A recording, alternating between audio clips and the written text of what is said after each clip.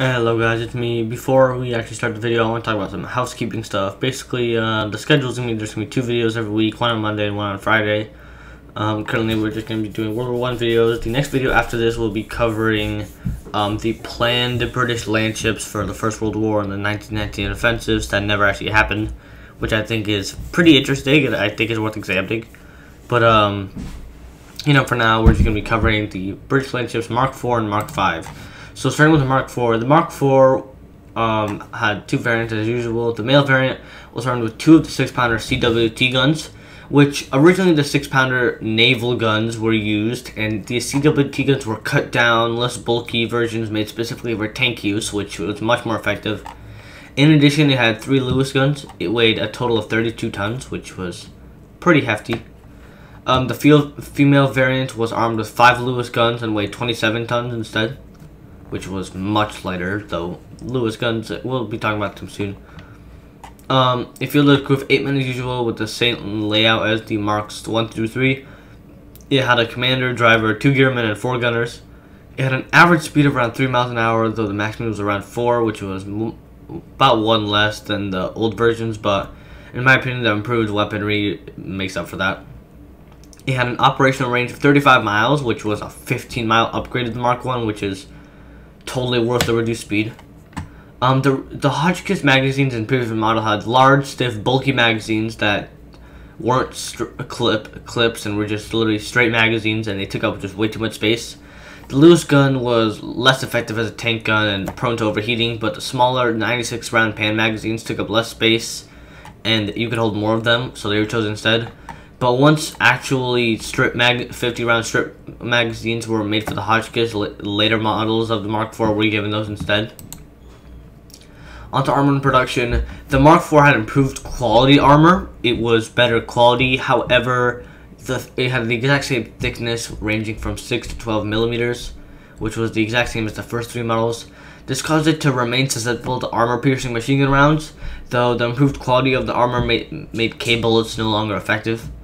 Unditching beams, as you can see on the right, were deployed with them, which allowed them to cross wide trenches and craters and artillery holes, which previously they would not be able to do. The British Mark IV was the most produced British tank of the war. I believe the FT is the only one tank actually produced more than it. However, there were 420 males, 595 females, and 205 unarmed supply versions that were nicknamed tank tenders. The British Mark IV had several additions tested on as like mortars and radios. Though these weren't ever really produced, it's more like, oh hey, we got this tank on the field, let's slap a mortar on it and use it for that. The British Mark IV was basically just the improved Mark I that the Army wanted from the start, and it was produced in mass finally after the Mark III to the pleasure of the British Army. It was so popular that the Weimar resistance used it for resistance suppression after the war, and Japan bought a few as well to kickstart their tank program along with the FT-17.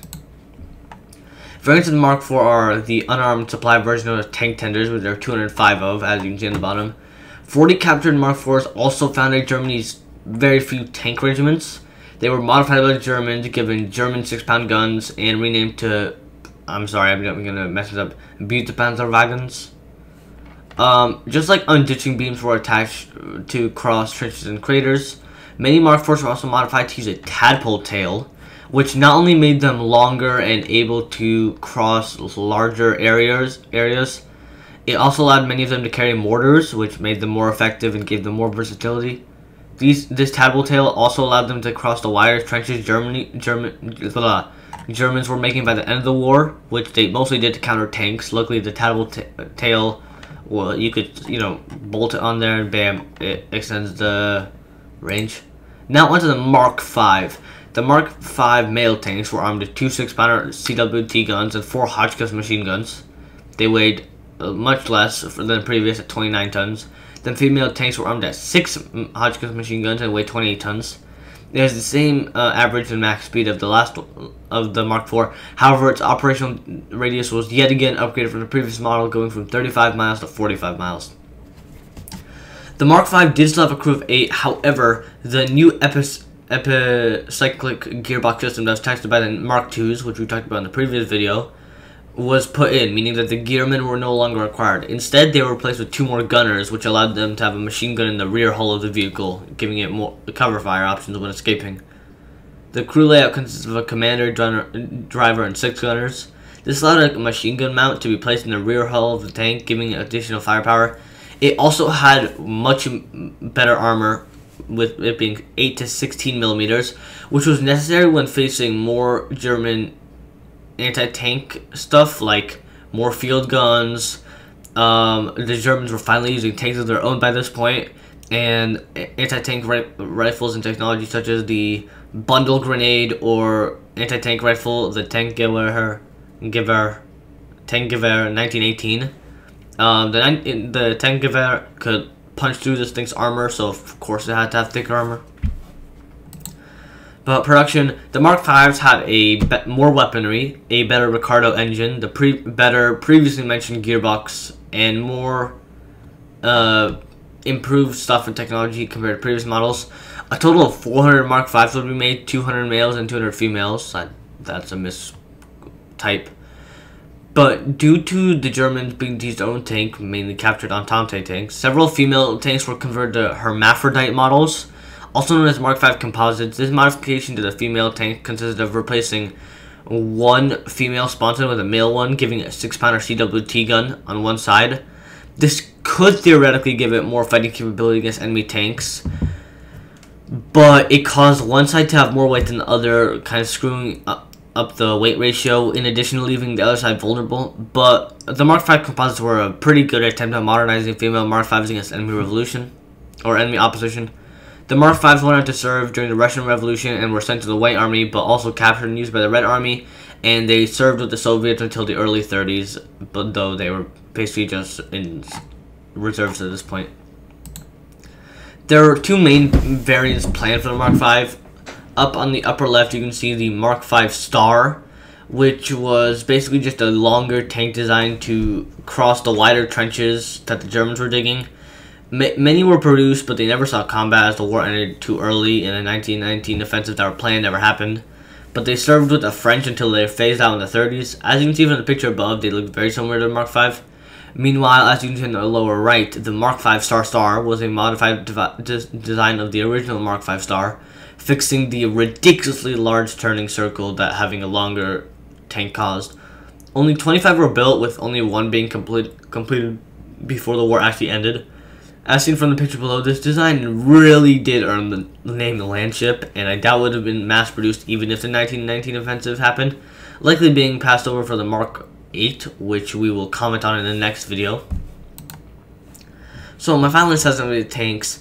The Mark 4 and Mark 5 were the last seriously produced Landships, as we'll cover in the next video. The following designs after that had many problems, and were just becoming outdated at that point, with the FT proving what the future of tanks would hold. However, they were much better than what preceded them. The Mark 4's improved design, such as finally all of the fuel was stored at a singular location, so a random bullet had a much lower chance of actually hitting the fuel and exploding the tank, which was a long overdue improvement to the Mark 1, and the Mark 4 was the improvement that the British Army wanted the whole time. Then the Mark 5 was essentially the final form of the Mark 1. Basically, the Mark 5 was just the best technology and best armor they could slap into the Mark 1 hull, which they were still producing at that point. Because basically the plan was that anything after the Mark 5 would use an entirely new hull, seen in the Mark 6 and I believe the Mark 8, which we'll talk about in the next video, like I've been saying this entire time. The engine still, however, faced frequent failure, and while ventilation was improved, CO2 poisoning happened more than it should have, which is none. These Landships were basically a combination of all the lessons previously learned and served World War I in the trenches well. As we will see in the next video, the Landships that were supposed to follow were never produced or used like the Mark 4s and 5s were, which means the concept of the Landship died out in the war, and these were really the last Landships. The final Landship ever used in combat, to my knowledge, was a Mark 4 called Excellent, which was repaired by a naval gunnery base in 1940. Which, it's pretty unclear about what they did. Either they destroyed enemy cars or just their own cars for fun. While that's a low standard for combat, it is technically the last usage and showed that the tanks were, kept around just in surplus and reserves, even when they were far outdated. But yeah, that's it for this video. Hope you guys enjoyed. Next time, like I said before, we will talk about the Mark 6 through 10 or through 9, which I'm pretty excited for, and that'll sort of wrap up the heavy tanks, and then we'll move on to the Whippets, which I'm even more excited for. But until then, this is going to be the Tank Index out. Peace.